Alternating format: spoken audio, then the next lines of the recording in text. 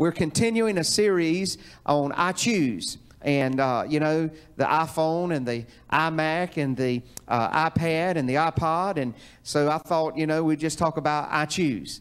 And so we've been saying that when you make a choice, really your choice makes you. Think about that. You are free to choose, but you're not free to choose the consequences of your choice, right? So whatever you choose, you're free to do. Man is a free moral agent. We can choose to do whatever we want to do, but we cannot unchoose the consequences. So really, you make the choice, then your choice makes you. And we've been talking about the different things that we need to choose. I choose prayer. I choose joy. You've got to choose these things. I choose to pray. I choose joy. I choose prosperity. Pastor preached on that last Wednesday night. I choose worship a few Wednesdays ago, and several ones that we talked about that you can see if you missed any of them. And so tonight I want to talk to you about Christmas. Have you noticed that it's getting to look a lot like Christmas? And so I want to speak to you, if you'd stand with me tonight, on I Choose Christmas. And you'll see what I'm talking about here later in this message. And I'm going to give you 4 words that describe Christmas. 4 words that describe Christmas.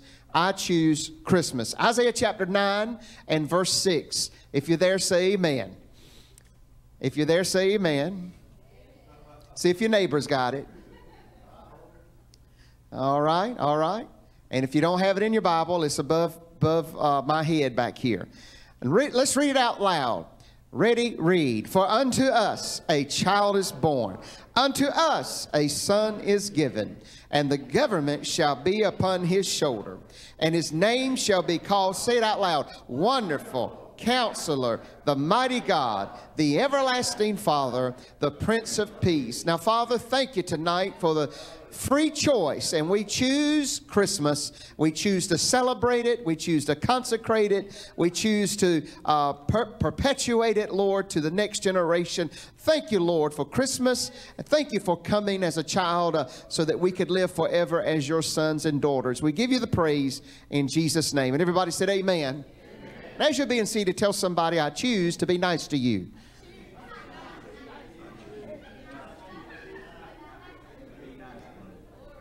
I choose to be nice to you. Now, if you've been in the Black Friday shopping and you've been in the traffic, you have to choose to be nice. Amen. Don't you love Christmas? Amen. I love Christmas. I'm telling you, I love Christmas. I love Christmas. I'm not ashamed of Christmas. Now, where did we get the word Christmas from? Well, it's shortened from the Roman Catholic Church, Christ's Mass. You know, they celebrate the breaking of the bread every week. They call it the Mass, Christ's Mass. And so many centuries ago, on December the 25th, the Roman Catholic Church set aside that date to celebrate the birth of Jesus. And the reason they did this is because on December the 21st, it is the time when the sun begins to get longer. In other words, it's the ending of the shortest day of the year. So it begins to begin from that day, December 21st, till I believe, is it June the 21st, the days begin to get longer and longer. So the pagans would take December the 21st, and they would go in these wild parties, and they would worship the sun god, the S-U-N God. On December 21st, every year, pagans would do terrible things. They would do, when we think of party, we think of having a good time. They would kill people and sacrifice people. It would be terrible. And they would do all of these things on December the 21st to worship the sun, S-U-N God. And so the early church fathers said, well, what we're going to do is we're going to take a day close to this celebration, and instead of worshiping the S-U-N, we're going to worship the S-O-N. And so this is what they did. So December 25th gave enough time between December the 21st for things to calm down and for them to change the focus from the S-U-N, from the pagans, the S-U-N, to Jesus Christ, the S-O-N. Now, it's a day to celebrate when the light of heaven became the light of the world.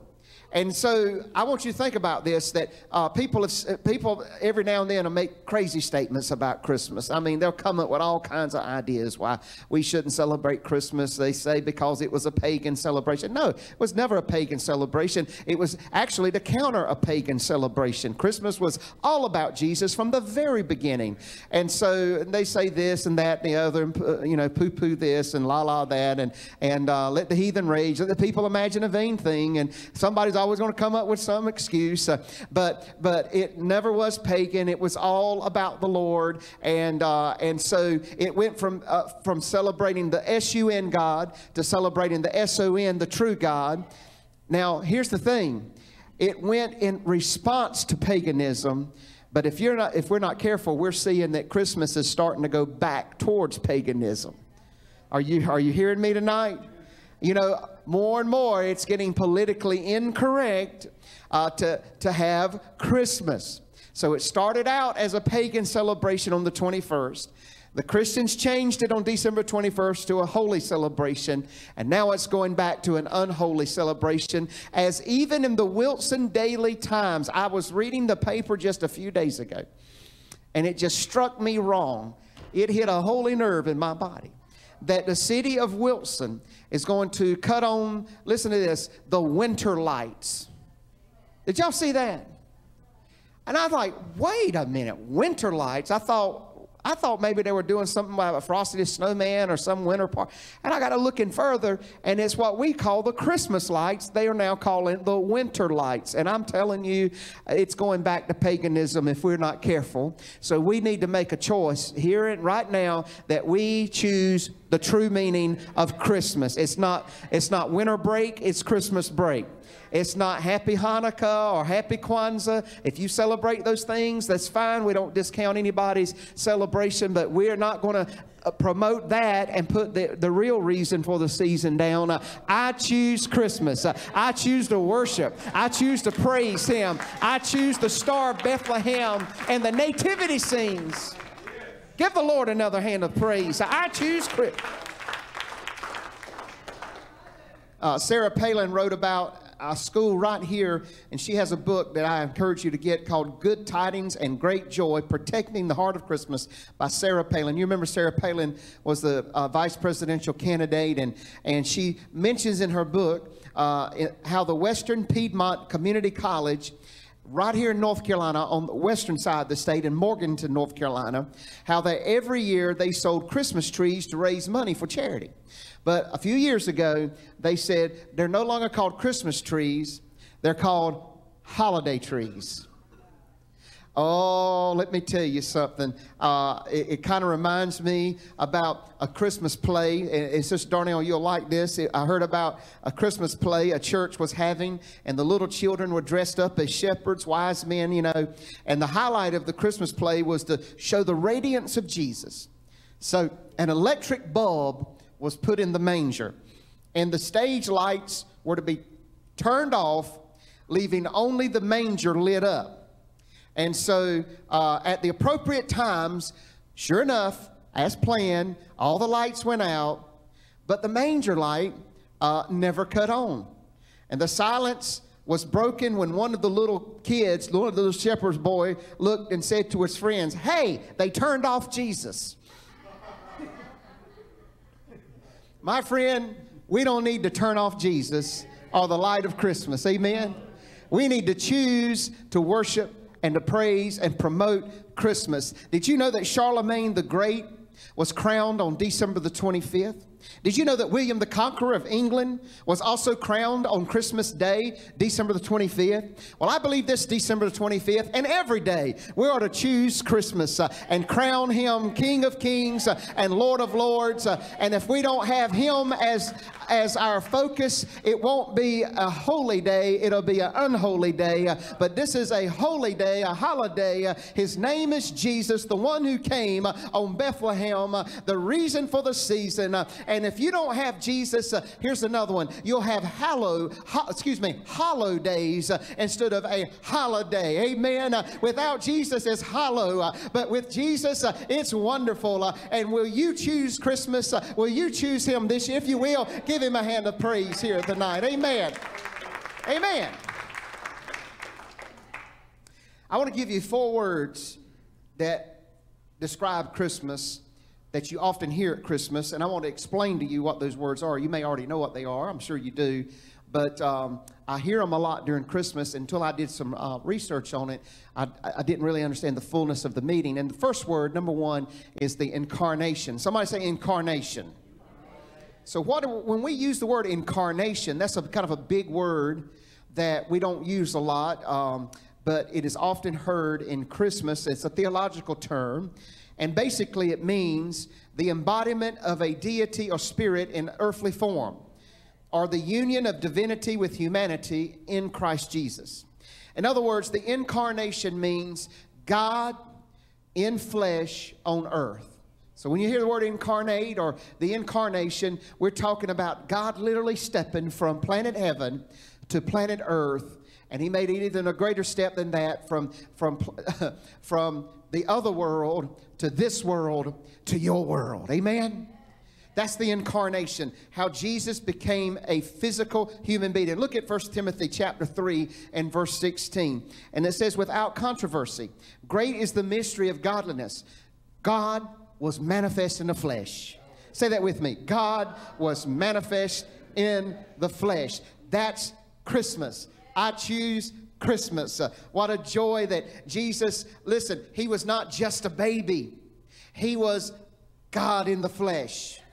Now, how did this come about? How did God, what methods, how did God come from heaven to earth? He came through Mary, his earthly mother, through the virgin birth. Now, let me talk for a few moments about the virgin birth. You see, if there were no virgin birth, if Jesus had a regular father and had been born of a regular mom and dad relationship, he would have not qualified as the Son of God. He would not have been able to take our sins. He was born of a virgin. It was a miracle. Mary had not had any normal relationships with the opposite sex, and so God literally came into her in her womb, and she gave birth to him like a natural baby, but he had an unnatural conception. The virgin birth. Now, if you don't have the virgin birth, then you can take the Christmas tree down. If there's no virgin, if some people teach, well, Mary and Joseph were married and they just had a baby. No, if you did that, take your Christmas tree down, take your gifts back to Walmart, because there's no reason to celebrate. Well, how do you know there was a virgin birth? Well, look at Matthew chapter 1, verse 16. It says, I'm going to give you these proofs for the virgin birth. And it says that Jacob begat Joseph, the husband of Mary, of whom was born Jesus, who is called Christ. Now look at that scripture. It says that Jacob had Joseph. And then it didn't say, and Joseph had Jesus. It says Jacob had Joseph, who was the husband of Mary, of whom was born Jesus, who is called Christ. Every genealogy in the Bible, go to Chronicles if you're very not able to sleep. Turn to 1 Chronicles and start reading chapter 1, verse 1. Adam begot, Lord, I done forgot, I'm falling asleep now. Adam begot, what's the one that got killed? Seth and Enos and Methuselah and all that, and you're going to sleep. And this one begot this one, this one begot this one, this one begot. But only in this passage do you see it abruptly stop from Jacob begot Joseph. And women are very rarely mentioned in genealogies. Extremely rare. There's only 1 or 2 places that women are mentioned. Both are in the New Testament, which tells you that in the New Testament, God elevates the position of the woman, that male and female have equal standing before they are separate genders. So don't extrapolate that scripture. There is still a physical male and physical female, but in God's standing, he doesn't use our gender to qualify us for his service. And all of you ladies say amen to that tonight. But here's one of them. And Jacob begot Joseph, and Joseph was the husband of Mary, of whom was born Jesus. Now look at Matthew chapter 2, verse 13. Matthew chapter 2, verse 13. And when they were departed, behold, the angel of the Lord appeared unto Joseph in a dream, saying, Arise and take the young child and his mother and flee into Egypt. That's a proof of the virgin birth. Why? Because notice what the angel, if this had been a normal couple, what would the angel have said? The angel would have said, Joseph, take your wife and son and go to Egypt. No, that's not what he said. The angel said, Joseph, take the young child and his mother and go into Egypt. You see that subtle little reference? No one, every other situation, it would have been, Joseph, take your wife and your son and go. But this was not a normal birth. This was not a normal family. This was not a normal thing, because God was up to something, and that was to save the world. And he came through the virgin. And also, look at every reference, and you'll also see that the child is mentioned before the mother. And really, the way it should be, you should mention mother and the child, right? That's Melissa and her daughter, Kimberly, right? I'm trying to think of y'all's children's name, and it's slipping my mind now. All right? So you always think of the parent, and then you call the child. But this, in several instances, it's the child, the young child, or the baby, and then the mother. Can y'all say amen tonight? Now, there was a curse that was on King Jehoiakim. Joseph, Jesus' foster father, was a direct descendant of King Jehoiakim. Now look at Jeremiah chapter 22 and verse 30. Look at this, maybe you haven't heard of this curse, but it says, Thus saith the Lord, write ye this man childless, a man shall not prosper in his days, and no man of his seed shall prosper, sitting upon the throne of David. King Jehoiakim had sinned so bad that he was a descendant of David, and he was a king of Israel, or Judah particularly. He sinned so bad that God said, curse none of his descendants will sit on the throne of David. Joseph was a direct descendant of King Jehoiakim. So if Joseph had been naturally born of Joseph, if Joseph had been the natural father of Jesus, then the curse would have been continued, and Jesus could not legally have reigned on the throne of David. But notice, however, that Jesus did not come naturally through Joseph. He came supernaturally through Mary. Now, let me tell you something about Mary. Mary, she was also a descendant of David, but from a different line. And because she was also a son of David, and because there was no curse on that line, because he was a natural born child of Mary in the natural sense, though not the supernatural sense, he was God. That way he bypassed the curse. So I'm just telling you, if he had not been born of a virgin, he could have not been king of Israel. But because he was born of a virgin and came through Mary, another line of David, he's able to sit on the throne of David. He is the Prince of Peace. And the government shall be upon his shoulder, and of his kingdom there will be no end. He is the virgin-born Son of God. Would you give him a hand of praise here tonight? Silent night, holy night, round John virgin, mother and child. Amen. Somebody said it like this: Jesus is the only baby ever born who had an earthly mother but no earthly father. He had a heavenly father but not a heavenly mother. He is the only baby ever born who is older than his mama and is as old as his daddy. Woo, that went over my head, and I'm the one that wrote it down. Nobody like Jesus. Thank you, sister. That was perfect. He had a heavenly father, but not a heavenly mother. He's the only baby ever born who was older than his mother and as old as his father. Somebody say the incarnation. God came down, and I choose Christmas because of that miracle. Can you say amen? There's another word that we often hear at Christmas time called the Epiphany, or Epiphany. Now, I had to do some studying on this because I had heard the word, but I wasn't familiar enough with the word, didn't understand what it meant. But what does the word epiphany mean? It simply means appearing. Say the word appearing.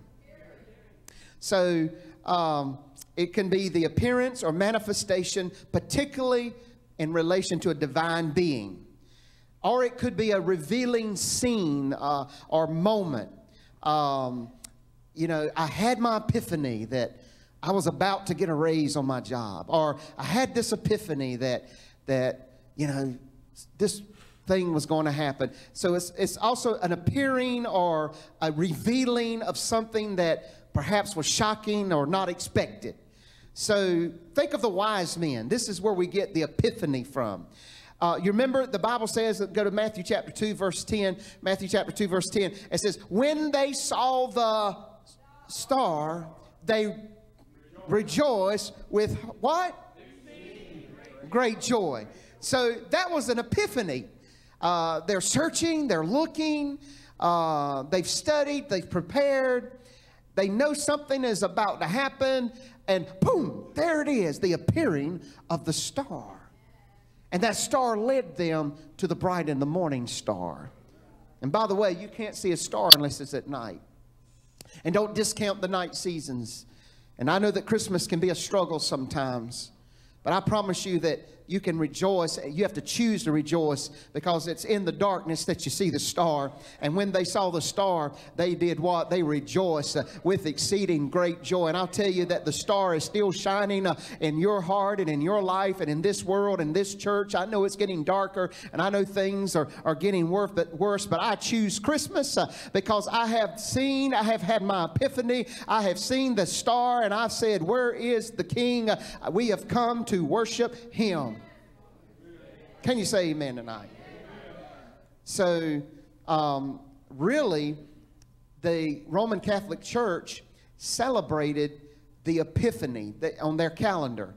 Now, we don't go by the Roman Catholic calendar, but some of you have heard of the song, The 12 Days of Christmas. So, the 12 Days of Christmas was from January 25th to January 5th. December 25th to January 5th. And my grandmother used to talk about the celebrating of the old Christmas or the old Christmas date. I've heard that over the years, and I didn't understand what they were talking about. But really, it was the celebration of the Epiphany. If you look on your calendar, you'll see January the 6th is the celebration of when the wise men saw the star. They had that Epiphany, and so it is a moment. It was a moment when they saw the star and they knew that Jesus Christ was born. And I want to ask you a question tonight. Have you seen that star? Have you had an epiphany? Have you come to that moment in which you suddenly realize, wow, I need Jesus. I know the way I'm going is not the right way. The Bible says, unto you is born this day in the city of David. He is your epiphany. He belongs to you. He's the Savior of the world, but He's the Savior of your soul. And you need to celebrate and choose Christmas because of that. Give Him another hand of praise here tonight. Amen. You ever heard the word nativity? There's a movie called The Nativity. So what is the nativity? The nativity is literally the place where Jesus was born. Native. You know what when we refer to, when somebody's born into a particular, I'm a native of Nash County. I was born in Rocky Mount at Nash General Hospital. So now in my life, I've pastored different locations. I remember my last church that I pastored was a very unique culture, very unique place, down east Carteret County. When you cross this bridge down there, you're going into a different world. I'm telling you, if you're not from there, I'm telling you, you know it. Just tread carefully and be careful what you say and what you do, because I tell you, and so when I pastored down there, I was an outsider. And they had a little name for outsiders. They called them dit dots, and they called them, there was another word, and I can't remember. Do you remember what it was, Darnell? And you're not paying attention. Dingbatters, that's right. You about to have an epiphany, amen. and I'm about to see a star too, right?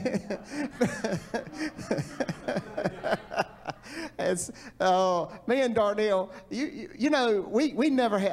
I never like to talk about myself while I'm preaching, but we never have had children in the home, and so we act like kids because we, you know. We never had to put on the adult, you know, like all of the rest of us do to show our kids. So just pardon us. We're still growing up. Amen. But when you were not, I was not native to that area. And they actually had a brogue. If you go down east, they talk different. And, you know, in the book of Isaiah, you know, and stuff like that. I mean, they had a brogue to it. And so when I lived down there, I was not born in that culture, so sometimes I would say little things that to that culture really didn't go right. So the point I'm just trying to tell you is that Jesus was born in Bethlehem. He was not from Bethlehem in the sense that his home was in heaven. Amen? And so the nativity where he was born as a human was in a place called Bethlehem. Oh, little town of Bethlehem. Now I want you to think about that little town of Bethlehem, that nativity where he is a native of. It's a little place. Somebody say a little place. Now, when Prince William and Princess Kate, about 3 or 4 years ago, had their first child, and we saw on the news, you know, the hospital and the carriages, and we saw the guards, and then we saw mom and dad and the little baby. Jesus wasn't born like that. He was born in a stable, in a manger, not in a royal garden palace, but he was born in a place called Bethlehem. And John chapter 1 verse 14 says that the Word became flesh, and the Word became flesh and dwelt among us, and we beheld his glory as of the only begotten of the Father, full of what? Now, the Message paraphrase, that I just refer to it. I don't read it. There's a lot of things I don't like about the Message. But there's a lot of wording that Eugene Peterson put in there that it's just absolutely wonderful. It's not inspired, but it's sort of like a paraphrase. But he paraphrases this, where in the King James it says, the Word became flesh. The Word became flesh and dwelt among us. Eugene Peterson quotes it like this: the Word became flesh and blood and moved into the neighborhood. That's the nativity. He moved into the neighborhood. Aren't you glad he moved into the hood? Aren't you glad he moved down into the hood here? There's nowhere you can't find him. If he left heaven for earth, my friend, I'm telling you, it's so that you and I can leave earth for heaven.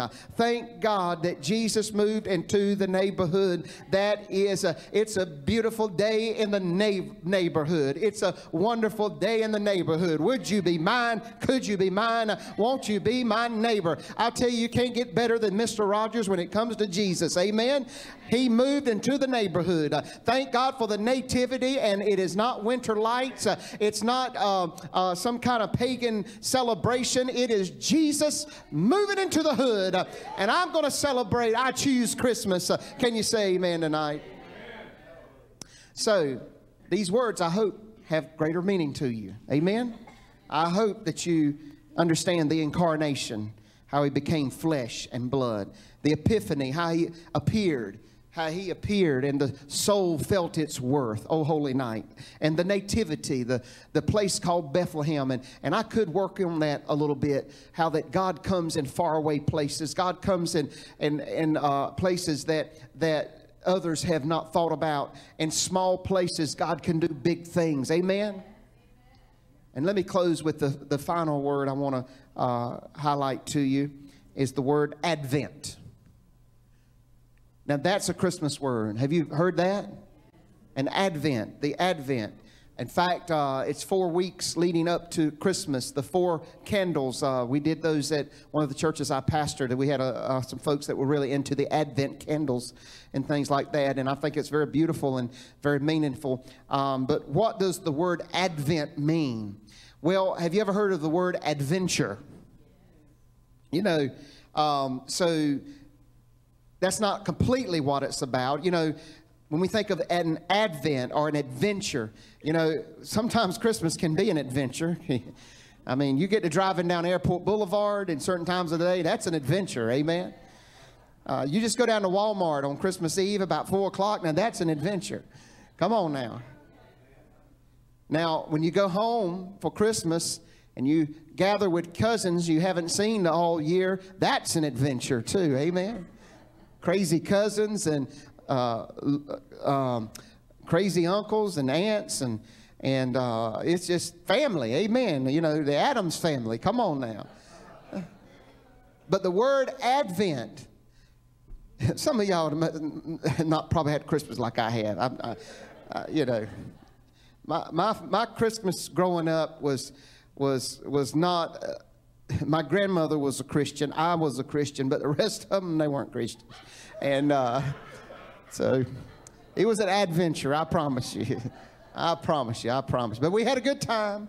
We had a good time. Nobody could remember it the next day, but we had a good time. And I tell you, I have some great Christmas memories. But the word Advent just basically means coming. So this is more than an epiphany and an unveiling or an appearing. The word Advent just means an arrival, coming, an important arrival. How many of you got a package that's arrived? Look at Genesis chapter 3 and verse 15. The Bible said when man sinned, God said, I will put enmity, Genesis 3:15, I will put enmity between thee and the woman, between thy seed and her seed. It shall bruise thy head, thou shalt bruise his heel. That's the promise of the Advent. Did you know Christmas didn't start with the Roman Catholic Church? Christmas didn't start in America. Christmas started in the Garden of Eden when God said, He's coming. He's going to come, the seed of the woman, the virgin birth. Not the seed of the man, but the seed of the woman, or really more properly, the seed through the woman. Because Jesus didn't come from Mary, He came through Mary. And I want you to understand something, that the Advent was promised. And all through the prophets, they said, He's coming. He's coming. Moses said, a prophet like unto me will God raise up to you, and you'll hear Him, and He will deliver you. And you keep looking, and you keep looking. And even Jacob, when he talked about the scepter shall never depart from Judah, nor a lawgiver from between his feet, until Shiloh comes. You see the coming of the Advent. The Advent, it was coming. He was coming. He was just like these boys. They're coming. They're coming right now. Amen. Perfect timing. Go back to Micah chapter 5 and verse 2.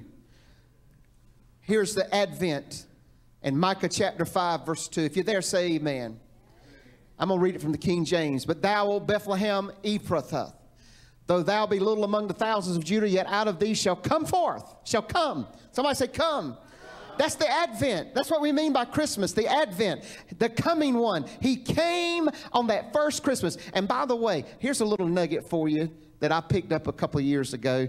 Notice he was born in Bethlehem, but Micah was more specific. He didn't just say Bethlehem, he said Bethlehem Ephratah. Now, you've heard of Wilson, say amen, but have you ever heard of Sims? Sure you have, sure you have. But ask somebody who's not familiar with Wilson County. They've heard of Wilson, but Sims, they've never heard of Sims. You ask most people. You've heard of Bethlehem, but have you ever heard of Ephratah? It's very interesting about Ephratah. Bethlehem, the word Bethlehem, El Bethel, or the God of Beth, really means it's the house of bread. El Bethel, Bethlehem, the house of bread. So Bethlehem represents bread. And Jesus was born in Bethlehem, and he's the bread of the world. Say amen. But what you may not realize is that if you do study, Brother Tom, Ephratah was the place where they produced grapes and wine. And they were neighboring communities. One was famous for bread, the other was famous for wine. Are y'all getting it yet? Jesus was born, bread and the wine. What do we take every now and then? We take the communion, right? It represents the what? The bread, and represents the blood or the wine. So Jesus Christ was, his birth was in a place that spoke of his purpose. He wasn't born to live, he was born to die so that we could live. And he came. That's what the word Advent. He came, but you, O Bethlehem Ephratah, are only a small village among all of Judah. Yet a ruler of Israel shall come from you, one whose origins is from distance past, from Eden's gates to the Psalms to the prophets.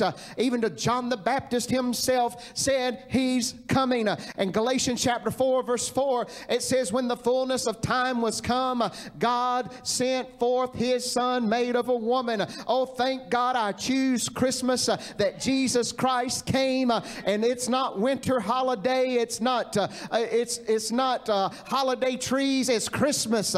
Christmas. I choose Christmas. He came. So let's give him praise for that tonight. Amen. Now, I got to thinking about how many miles I put on my car, or will put on my car for Christmas. So, Christmas Eve, I'm going to head over to my mother's house, which is not that far, about 12 miles. So, let's say 25 miles on Christmas Eve. And on Christmas Day, we're going down to the Howell farm in between LaGrange and Goldsboro. And so that'll be, I guess, about 80 miles. So you could probably say, let's just say total, make it easy. Let's say 100 miles. My Christmas, I'm going to put on my car, and I'm going to go 100 miles to celebrate Christmas. But friend, can I tell you, how many miles did he come when he left the throne of glory? And he traveled all the way to Bethlehem Ephratah. From Bethlehem Ephratah, he went to Jerusalem and crucified. And he died, and he traveled all the way down to the gates of hell and took the keys and rose again on the third day. And he traveled back up to glory.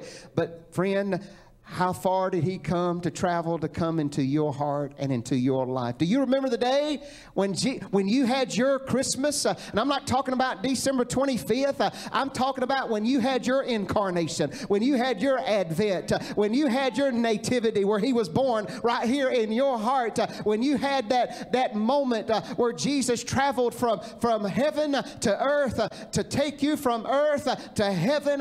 Let's celebrate Christmas. I choose Christmas. Give him a hand of praise here tonight. Amen. And by the way, the Advent speaks of his first coming. But have you ever heard the phrase, the second Advent? What do you mean by that? Well, you know, the first Advent was when? Christmas, 2,000 years ago. Well, the second Advent has yet to happen. Do you know what that is? That's the coming of the Lord. And I promise you, if he came, would you stand with me tonight? If he came the first time, I'm here to tell you, he's going to come the second time. We're looking any day for the second advent of the Lord Jesus Christ. And I promise you, when he comes again, you're not going to talk about happy this and happy that and holiday lights and holiday trees. You're going to be saying Christmas, Merry Christmas, every day for thousands and thousands. Every day will be a Christmas because he is in our heart. And the star shines bright, and we are in the palm of his hand, and no man will pluck us out of his hand. Will you choose Christmas this year? Will you choose to worship? Will you choose to witness? Will you tell people about the one who came for them? Will you be a witness to your loved ones? Can I get a witness out there tonight? Lift your hands and say, I choose Christmas. I choose to celebrate. I choose to celebrate the King of Kings and the Lord of Lords. He is coming again. He is coming again. Joy to the world, the Lord is come. Let earth receive her King. Let every prepare him room, and heaven and nature sing, and heaven and nature sing, and heaven and nature sing. Oh, joy to the world, the Lord is come. Let earth receive her King. Let every heart prepare him room, and heaven and nature sing. Come on. And heaven and I choose Christmas. And heaven and verse number 3. He rules the world. He rules the world with truth and grace, and makes the nations prove the glories of his righteousness, and wonders of his love, and wonders of his love.